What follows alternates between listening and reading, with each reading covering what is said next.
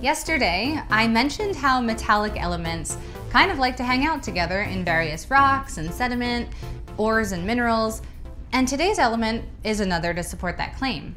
Today's element is niobium, and it actually used to be called columbium after the mineral columbite.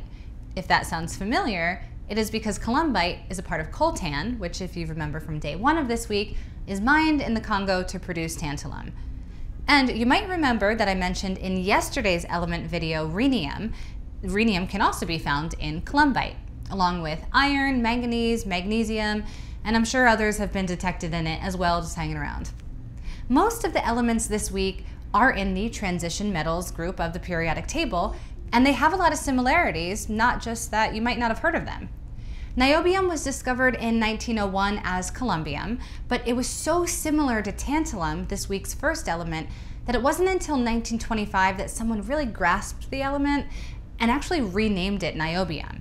And I'll get into the etymology of this because it's kind of fun.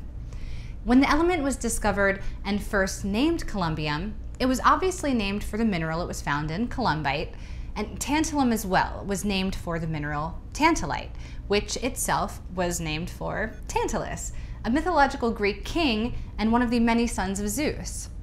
So when columbium proved to be so similar to tantalum, they actually renamed it niobium because they were naming it after Niobe, the daughter of Tantalus in Greek mythology.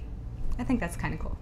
As is true for many of these lesser known transition metals, niobium is used as an alloy, meaning it's one of many metals that have been combined to make a supermetal. Metals, when they're together in an alloy, tend to be a lot stronger and more durable than if they're by themselves. For example, niobium is used in superalloys for jet and rocket engines. And actually, in that thing in the back there, because of its superior temperature stability.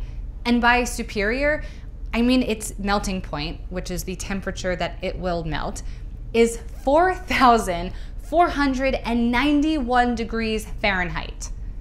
Hence its use in rocket engines. To give you a comparison, gold melts at 1,948 degrees, still a lot, and lead only 621 degrees. No big deal.